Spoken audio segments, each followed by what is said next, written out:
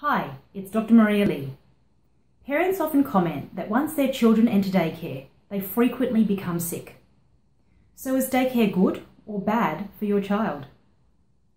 There is no black and white answer to this question. It is normal for young children to catch 6 to 12 respiratory infections in a year, usually viruses.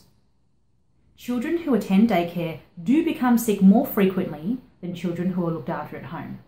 This is because they're exposed to a larger group of people who are potentially harbouring an infectious agent. But this does not mean that daycare is necessarily bad. Getting sick is a normal part of your child's immune development. Every time your child is exposed to a new bug, their immune system learns to make antibodies to protect them from the same or similar infections in future. The more bugs they're exposed to, the broader their immune defences become, and the less frequently they are likely to become sick in the future. As for children who don't attend daycare, when they finally enter primary school, they're more susceptible to infections than children who did attend daycare.